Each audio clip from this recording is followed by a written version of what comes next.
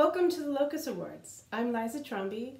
I'm the editor-in-chief of Locus magazine, and I'm so pleased that we made it after this wild roller coaster we've all been on, and after we ditched our physical event, tried to figure out what we could do, if anything, and then shifted as many things as we could online. Here we are to celebrate the works of 2019 in science fiction, fantasy, horror, young adult, art, nonfiction, publishers, editors, artists, everyone who contributed to the field. Our MC today is Connie Wilis. She'll be presenting the awards with co-host Daryl Gregory. Connie Wilis, who probably doesn't really need an introduction, but I'm going to do it anyway. Connie Wilis is one of the most celebrated authors alive, having perhaps won more major awards than anyone alive or not. She has 11 Hugos, 7 Nebula Awards, not to mention a dozen Locus Awards she's picked up along the way. When they made her a SIFWA Grandmaster in 2011, no one was surprised. We're like, yeah, it's about time. Since she started publishing in the 70s, she's produced over 20 books, scores of short fiction, and she's one of those rare authors who excels equally in both short and long forms.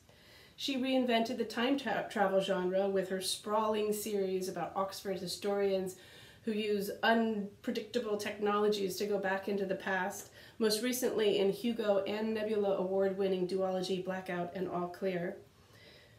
She has a taste for screwball comedy and rapid-fire dialogue, which was shown off to good effect in her recent book Crosstalk, and she's a modern-day Dickens, having written so many Christmas stories she has 2 collections devoted to them. She also gives back to the community. She teaches workshops. She's taught at Clarion West. She's taught at the Locus Awards weekend. And as if that's not enough to be so accomplished, she's also funny and fascinating in person, on stage, and today on your screen. Please welcome Connie Wilis. Hi, everybody. I'm Connie Wilis, and I'd like to welcome you to the very first, and hopefully the last, virtual, because there's a stupid pandemic, awards ceremony. I can't believe we're having a pandemic. I mean, one year right before the Locus Awards, I broke my eye. And then the next year I was bitten by a rabid bat. And then my knee exploded. And now we've got a worldwide outbreak of the Andromeda strain or something. I would say what's coming next, but I'm kind of afraid of the answer. So, and anyway, if rabid bats and shattered eye sockets and collapsing knees can't stop the Locus Award, then neither can a little out of control, currently spiking, possibly mutating, definitely deadly disease. As the U.S. Postal Service says, neither rain nor snow nor sleet nor gloom of COVID-19 can stay us from our appointed rounds. Although, come to think of it, the post office isn't doing too well either. It may go bankrupt by July, so people, please buy stamps. Buy stamps. Lots of stamps. Okay. Now, what was I saying? Oh, yes. Nothing, neither tornadoes, nor tsunamis, nor triffids, nor truckloads of tribbles can keep us from having our annual Locus Award celebration. So here we go. I am sorry that there's not a banquet this year and that I can't see your smiling faces, but maybe that's just as well. You're in your pajamas, aren't you? Yeah, I thought so. And you tried to cut your own hair, didn't you? Mm-hmm. And some of you have gone from, what's the point of shaving and or wearing makeup, to what's the point of wiping the Cheeto dust and chocolate smears off my face, to what's the point of anything, really? I am right there with you. Although there have been some good things about the pandemic. I mean, 1, you have an ironclad reason for not going to events that you hate and visiting people that you loathe. 2, you can finally watch all those episodes of Say Yes to the Dress, my favorite show, and 90 Day Fiancé. 3, you finally have time to learn Elvish. And if you're a hoarder, no one is ever again going to do an intervention to try to get you to get rid of stuff.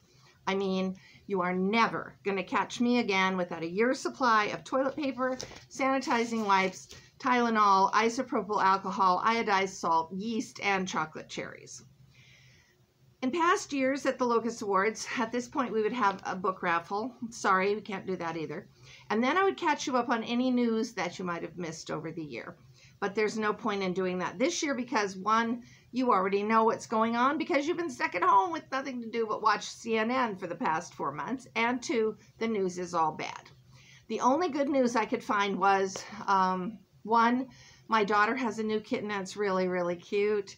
And 2, in 3 days, 2020 will be half over. So, moving on. In past years, we have always had a Hawaiian shirt contest in honor of Locus's founder, Charles N. Brown, who always wore Hawaiian shirts, including to the Locus banquet. This year, we considered having a pandemic outfit contest, but honestly, we were afraid of what you might show up in. So we decided to cancel that too. But we are having the trivia contest. After we picked the best Hawaiian shirts, the winners got to participate in a contest with questions about Locus Magazine and science fiction and Hawaiian shirts and spam and anything else that occurred to us. We can't have the Hawaiian shirt contest, so this year everybody is going to participate in the trivia contest. And I'm sorry. I'm sorry. I always, also at this event, I always lose track of my pages at some point, and this is the point at which I've lost track of my pages. Okay. This year, everybody is going to participate. So get out your sanitized paper and pencil, or your old eyeliner pencils and lipsticks since you're not wearing makeup anymore, and get ready to answer some questions on, you guessed it, the pandemic. Oh, wait. In past years, we had awarded a banana that was signed by all the writers at the banquet to the first place winner. Unfortunately, we couldn't get to the store to buy the bananas. I have just, well, yes, we have no bananas. I have one banana. And we had no way to get the banana signed and sent off to everybody except by mail, which didn't seem like a good idea, bananas having kind of a short shelf life. And anyway, the post office is kind of in bad financial shape. So buy stamps, everybody, stamps. They have really good stamps. These are American Garden stamps, and then they have Harlem Renaissance stamps, Maine stamps, and they had some Tyrannosaurus stamps, but I used those all up. Okay, so if you do win the contest, you have to make your own banana. It's easy. Just take a banana, and a magic marker, and then write Jules Verne and H.G. Wells and Isaac Asimov on it. Okay. Everybody ready for our contest? All right, here we go. Number 1. The worst thing about the pandemic is A, Zoom. B, Instagram toilet bowl licking challenges. C, murder hornets. D, March has lasted 8,285 days so far with no end in sight. Number 2, instead of being cooped up in my home or apartment, I wish I could spend the pandemic A, on the Titanic, B, in the late Cretaceous. Oh, and I just realized I have not mentioned Primeval, my favorite television show, which I always do at the Locus Awards. Pterodactyls, Tyrannosaurus rexes, Spinosauruses, and androlepods. The pandemic is a perfect time to watch all 5 seasons. And it's just, oh, it's great. It's even better than Say Yes to the Dress. Okay, so where was I? Oh, yes.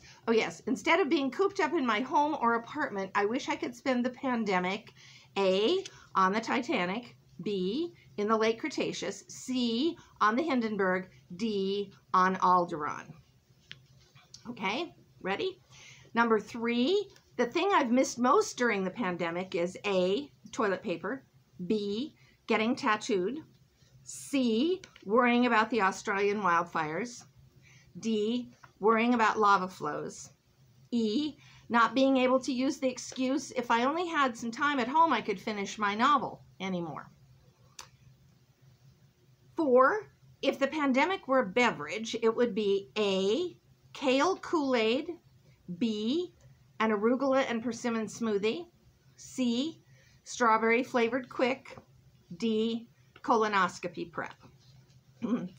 Okay, and the final question, what catastrophe will befall the Locust Awards next year? A, bigger murder hornets, B, murder pigeons, C, killer rabbits, D, the Kraken, or E, the zombie apocalypse. Okay, you got your answers? Okay, ready? The correct answers were G, L, P, N, and 42. and you are all winners. Yay, go eat your bananas. Of course, what you're really here for is to announce the winners of this year's Locus Awards. That's what we're really here for, what we all came for, and to celebrate the winners. And we're going to do that right now. It is my pleasure to introduce my cohort in crime, Daryl Gregory, to introduce our first batch of awards. Daryl?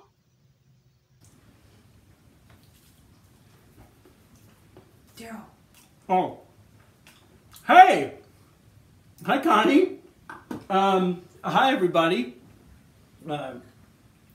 You were right about the banana thing, Connie. It's delicious and it adds potassium. I am so honored to be presenting this with you, Connie, and to be talking to you folks out there because I literally have nothing else to do. This is it for the month. So, Connie's in Colorado. I'm talking to you from California. We're still sort of in lockdown.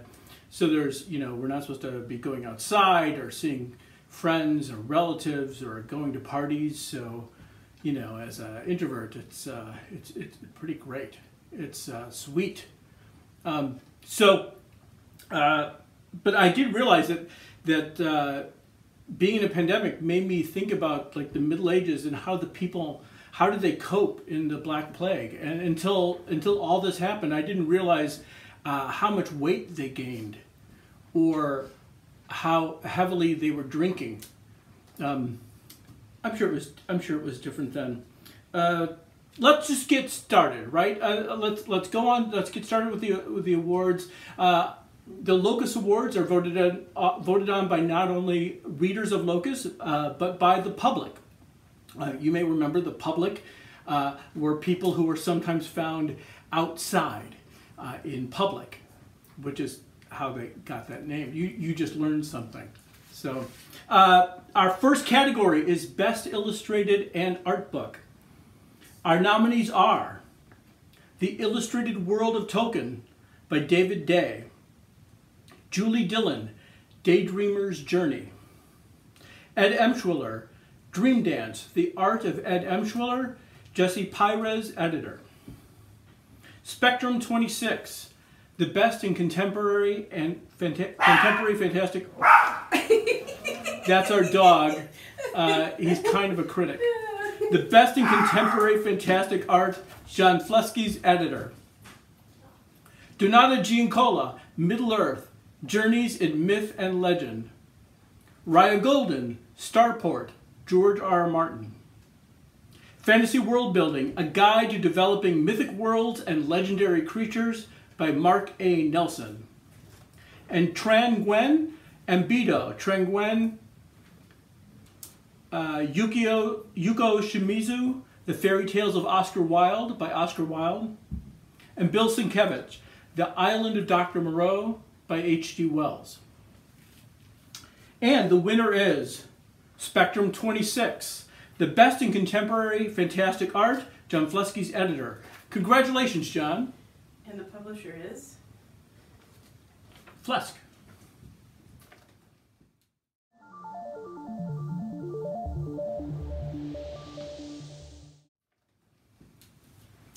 Best Nonfiction. This is the only category defined by what it's not. So, like, people ask, what do you write? Is it fiction? It's like, no. Poetry? No. Plays? No. Guess again. You refuse to be pinned down, and I really admire that about nonfiction writers. The nominees are Lost Transmissions, The Secret History of Science Fiction and Fantasy, Desirina Boscovich, editor. The Time Machine Hypothesis, Extreme Science Meets Science Fiction, Damian Broderick. Reading Backwards, Essays and Reviews, 2005 to 2018, John Crowley. Joanna Rusk, by Gwyneth Jones. Monster, She Wrote, The Women Who Pioneered Horror and Speculative Fiction, by Lisa Kroger and Melanie R. Anderson. Kim Stanley Robinson, by Robert Markley. The Pleasant Profession of Robert A. Heinlein, by Farah Mendelssohn.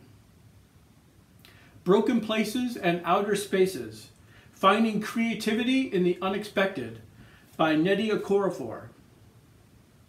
The Lady from the Black Lagoon, Hollywood Monsters and the Lost Legacy of Millicent Patrick by Melanie O'Meara. And H.G. Wells, A Literary Life by Adam Roberts. And the winner is Monster, She Wrote, The Women Who Pioneered Horror and Speculative Fiction by Lisa Kroger and Melanie R. Anderson. The publisher is Quirk. Congratulations, Lisa and Melanie.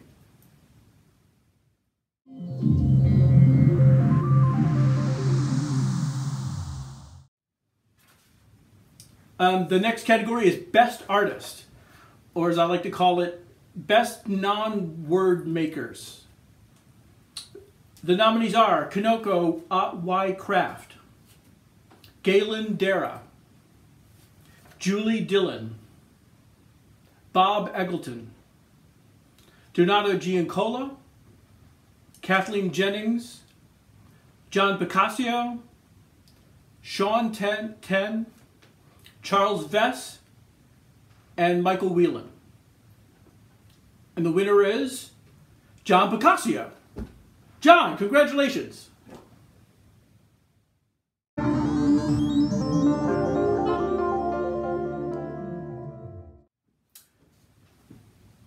The next category is Best Editor. Now, I've worked with most of these people, and editors give you valuable feedback like, Daryl, make it shorter, make it punchier, Daryl, or Daryl, stop making your autobiographical protagonist such an asshole. And so I would like to take this opportunity to give some feedback to these editors. Just some editorial notes. You can stat them, of course, but I want you to listen. I think it'll be helpful. Let's start with John Joseph Adams. John, too many first names. I mean, the last one is really close, but I just think you need to go to something shorter, punchier, maybe some sort of acronym or maybe initials. I don't know what people would call you, but you should think about it. Neil Clarke, great science fiction name. Neil Armstrong, Arthur C. Clarke, but it almost strikes me as a little too needy, like you just want to prove it. So what I would do is just drop the E at the end and just go with Clarke. I mean, people will get it. Just trust in your readers. Ellen Datlow. I'm not going to offer any suggestions for Ellen's name. Not because her name couldn't be improved, but because I'm afraid of Ellen Datlow. Have you seen her apartment? It's full of doll heads. So, Ellen, it's great. I think you're doing a great job. Gardner Dozois. Too late, man. You should have called me. What were you thinking? C.C. Finley. I think this is a confusing name. When I send you an email, it's like, send email C.C. Finley. I think you should really go back to your original name, Carbon Copy Finley. Jonathan Strawn. I've struggled with your name for years, man. We're pals, but every time I see your name, I think Strahan. So I really think, to just clarify things for your audience, just change your name to Jonathan Strawn. It will make everyone else happier. Just take it as a note. Lynn M. Thomas and Michael Damian Thomas. Too many first names. I don't know. You guys are really pushing it. I think you got to reconsider. I mean, there's so many names. I would just go with a glyph of some kind. Trust me, I think it'll be catchy. Anne and Jeff Vandermeer. Better. Less names, but still kind of redundant. It doesn't really punch. If I were you, I would just go with Vandermeer with the exclamation mark. And if that's too long, it's a little long. I mean, the capital M in the middle is still kind of, I don't know what's going on there. I would just go with Jeb. Sheila Williams, classic kind of literary name. I think it works pretty well, but it's here's the problem. It's just, Sheila, it's not science fictional. So I'm thinking you should go with Elon Musk's child's name. I think it worked for you. Novel Wolf. Okay, another great science fiction name. You've got Gary Wolf, you've got Gene Wolf, and also you've just had a baby. Congratulations, another child. So from now on, we're just going to call you Wolfpack. Okay, I think I apologize. I would like to have my career back later, if I could. The winner. Oh yeah, I should actually find the winner of Best Editor goes to Ellen Dantlow. Congratulations, Ellen, and keep your name.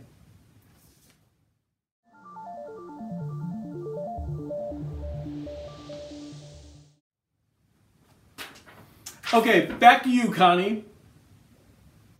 Thank you, Daryl. Okay, our next Locus Award is for Best Publisher, and the nominees are Angry Robot, Daw, Galance, Harper Voyager, Orbit, Saga, Small Beer, Subterranean, Tachyon, and Tor. And the winner is Tor.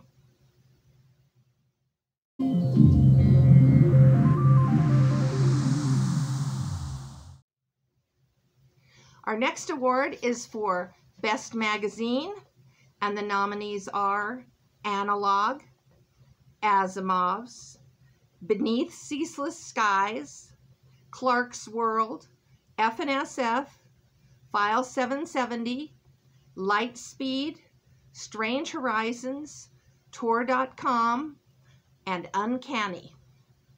And the winner is Tor.com.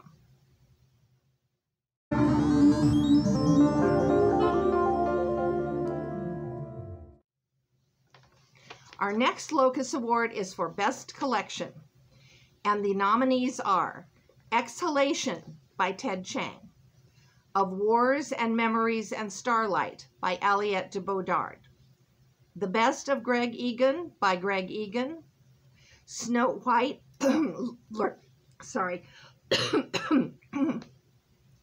Snow White Learns Witchcraft by Theodora Goss, Full Throttle by Joe Hill, Meet Me in the Future by Cameron Hurley, The Very Best of Caitlin R. Kiernan by Caitlin R. Kiernan, The Best of R.A. Lafferty by R.A. Lafferty, Hexarchate Stories by Yoon-Ha Lee, and Sooner or Later, Everything Falls into the Sea by Sarah Pinsker. Okay, and the winner is Exhalation by Ted Chiang, publisher Knopf and reader. Publisher Knopf and Picador.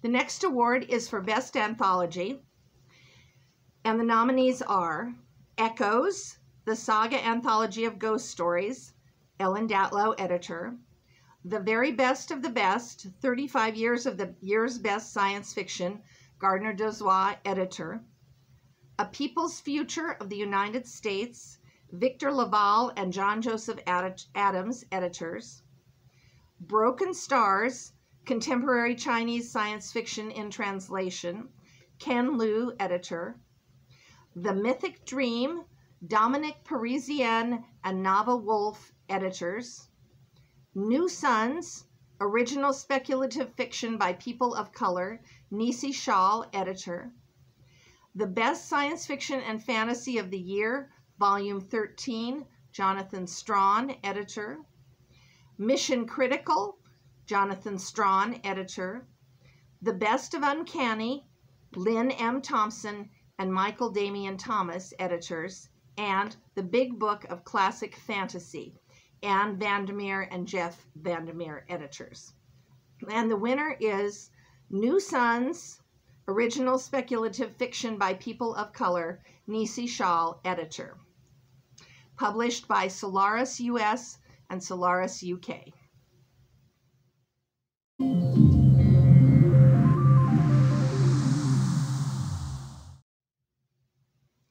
And now I'd like to introduce Liza Tromby, who will present a special award. Liza?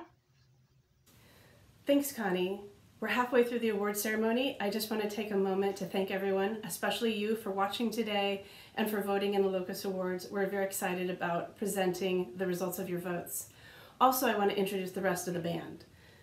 Connie's co-host today is author Daryl Gregory, who has 6 novels. Most recently out was Spoonbenders, which was a finalist for the Nebula, Locus, and World Fantasy Awards. His novella, We Are All Completely Fine, won the Shirley Jackson and World Fantasy Award, and he also writes short fiction. He's done comic and game writing, he teaches workshops, and he's a pretty funny guy, so we let him stick around. Also behind the scenes today are the whole Locus team who've been working extra hard to let me break away from making the magazine to put all of this together. So thank you everyone for working so hard and supporting this. Our design editor, Francesca Myman, has been working at my virtual side right about here, and she makes all of our graphics, and she helps with website stuff and does logistics, and she's kind of amazing. Our tech guru is Laurel Amberdeen, who's been keeping the back end of all of this online stuff going. And our associate editor, Arlie Sorg, has been our man on the ground at the Locus offices, and he will also be presenting this year's special award. There's also a new intern who snuck into our office just in time with some video skills to help us do all the video editing, named Ian Deek. Thank you so much, Ian. And also thank you to Loser Ace, who helped us with animating our graphics. The Locus Special Award, which is coming up next, is something we decided to start doing a few years ago. We have all of these awards that everyone votes on about the work done in the last year, but we really wanted to give an award to people who've put in extra time and energy toward making the science fiction, fantasy, and horror community a better place to work in and to enjoy.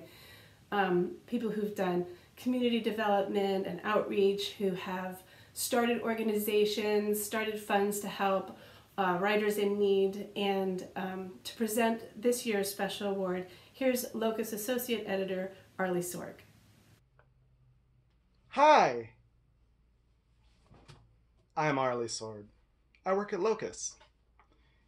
In 2005, Aqueduct Press published a slender paperback by Nisi Shaw and Cynthia Ward called Writing the Other, A Practical Approach, in response to the idea that it is a mistake to write about people of ethnic backgrounds different from your own because you might get it wrong.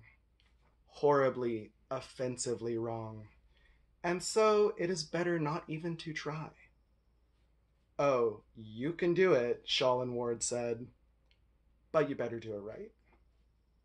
Moreover, here's a book which can help. What you might not know is that Nisi and Cynthia had been running workshops for years before that book came out, and the book drew heavily on their experiences. Later, the internet became a thing, and a more formalized online workshop began, with Kate Tempest Bradford added to the core roster in 2014. Now, Writing the Other offers an assortment of classes, masterclasses, seminars, retreats, and even a scholarship, not to mention continuing their work at conventions on panels and more. They bring in guest instructors such as Stephen Barnes, Piper J. Drake, Kate Elliott, Max Gladstone, and J.Y. Neon Yang, and they have helped waves of authors, both new and experienced, to craft their stories in more respectful and conscientious ways. This year's Locus Special Award is for inclusivity and representation at education. It goes to Writing the Other, organized by Nisi Shaw, Cynthia Ward, and Kate Tempest Bradford. 3 authors who recognized a tremendous need in speculative fiction community and took action to help create positive change. Congratulations to Writing the Other. Thank you very much.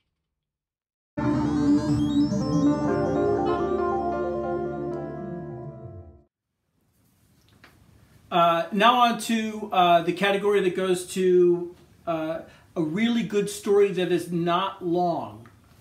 Best short story.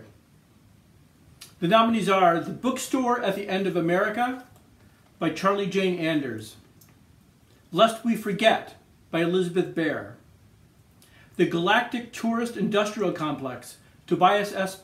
Buchel, It's 2059 and the Rich Kids Are Still Winning, Ted Chiang, Fisherbird by T. Kingfisher, I, 28M, created a deepfake girlfriend and now my parents think we're getting married, Fonda Lee, The Girl Who Did Not Know Fear by Kelly Link, Thoughts and Prayers by Ken Liu, A Brief Lesson in Native American Astronomy by Rebecca Roanhorse, A Catalog of Storms by Fran Wild. And the winner is The Bookstore at the End of America by Charlie Jane Anders, which appeared in A People's Future of the United States. Congratulations, Charlie Jane.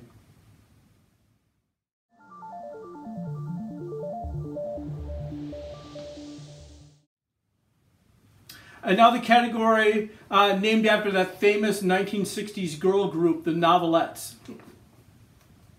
The nominees are A Race, A Race, A Race by Elizabeth Bear, For He Can Creep by Siobhan Carroll, Omphalos by Ted Chiang, A Country Called Winter by Theodora Goss, Late Returns by Joe Hill, Emergency Skin by N.K. Jemisin, The Justified by Ann Leckie, Phantoms of the Midway by Shauna Maguire, Binti, Sacred Fire by Nnedi Okorafor, and The Blur in the Corner of Your Eye by Sarah Pinsker. And the winner is Omphalos by Ted Chiang. Congratulations, Ted.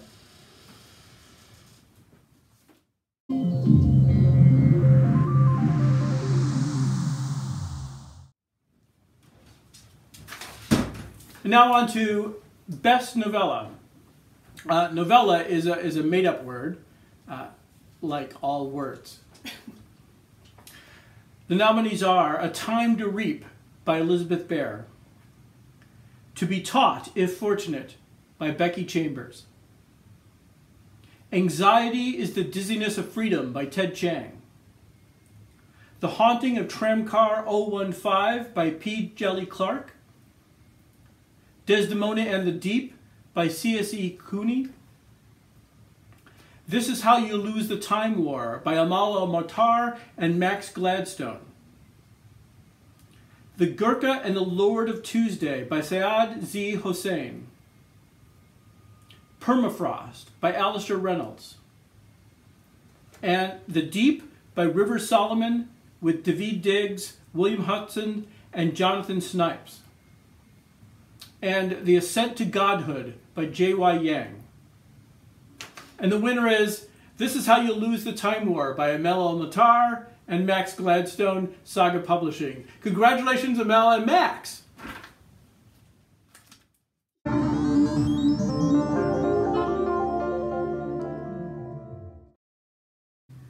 Our final category, for me anyways, before I hand this back to Connie, is Best First Novel. I love this category because every novelist gets this award.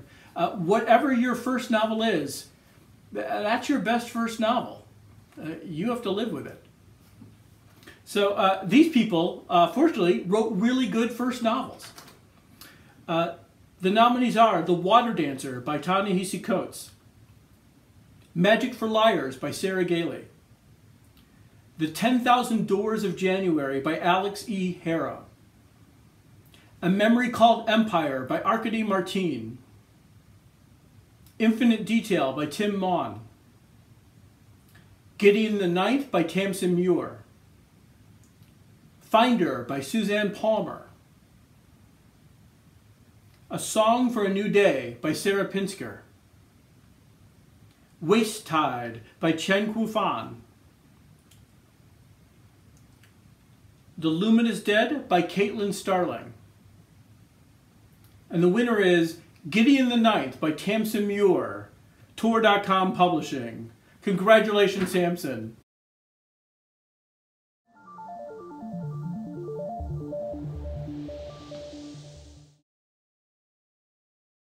Okay, Connie, back to you.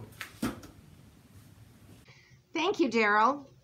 Our next Locus Award is for Best Young Adult Novel, and the nominees are King of Scars by Leigh Bardugo, The Wicked King by Holly Black, Pet by Akwaeke Umazai, Catfishing on Catnet by Naomi Kritzer, Dragon Pearl by Yoon-Ha Lee, Destroy All Monsters by Sam J. Miller, Angel Mage by Garth Nix, War Girls by Tachi Onobuchi, The Book of Dust, The Secret Commonwealth by Philip Pullman, and Shadow Captain by Alistair Reynolds. And the winner is Dragon Pearl by Yoon-Ha Lee, published by Disney Hyperion.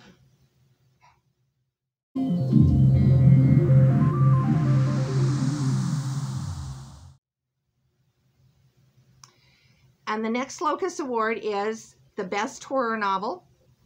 And the nominees are Imaginary Friend by Stephen Chbosky, Prisoner of Midnight by Barbara Hambly, Curious Toys by Elizabeth Hand, Black Leopard, Red Wolf by Marlon James, The Grand Dark by Richard Kadri, The Institute by Stephen King, The Twisted Ones by T. Kingfisher, Anno Dracula 1999 Daikaiju by Kim Newman, The Pursuit of William Abbey by Claire North, and The Toll by Sherry Priest.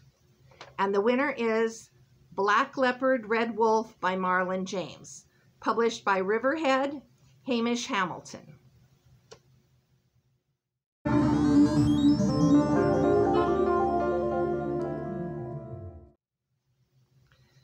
The next Locus Award is for Best Fantasy Novel, and the nominees are Ninth House by Leigh Bardugo, A Brightness Long Ago by Guy Gavriel Kay, The Raven Tower by Anne Leckie, Jade War by Fonda Lee, Middle Game by Shauna Maguire, Gods of Jade and Shadow by Sylvia Moreno Garcia, The Starless Sea by Erin Morgenstern, The Storm of Locusts by Rebecca Roanhorse, The Iron Dragon's Mother by Michael Swanwick, and Dead Astronauts by Jeff Vandermeer.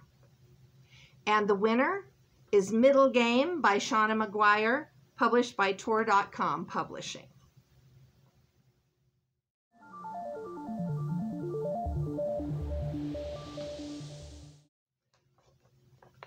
And our final award is for Best Science Fiction Novel, and the nominees are The City in the Middle of the Night by Charlie Jane Anders, The Testaments by Margaret Atwood, Ancestral Night by Elizabeth Bear, Empress of Forever by Max Gladstone, The Light Brigade by Cameron Hurley, Luna Moon Rising by Ian MacDonald, The Future of Another Timeline by Annalee Newitz, Fleet of Knives by Gareth L. Powell, The Rosewater Insurrection and the Rosewater Redemption by Tade Thompson, Wanderers by Chuck Wendig.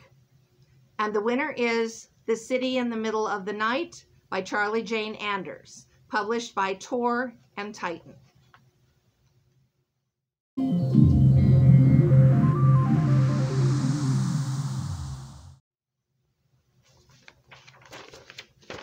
Congratulations to all you winners. I want to thank everybody who made the Locus Awards this year possible, all the panelists and guests and participants and film editors and MCs. Thank you, Daryl. And especially Liza Tromby, who put this year's award events together, and Charles N. Brown, who started the whole thing. And thanks to all of you for coming. Bye. See you next year in Seattle.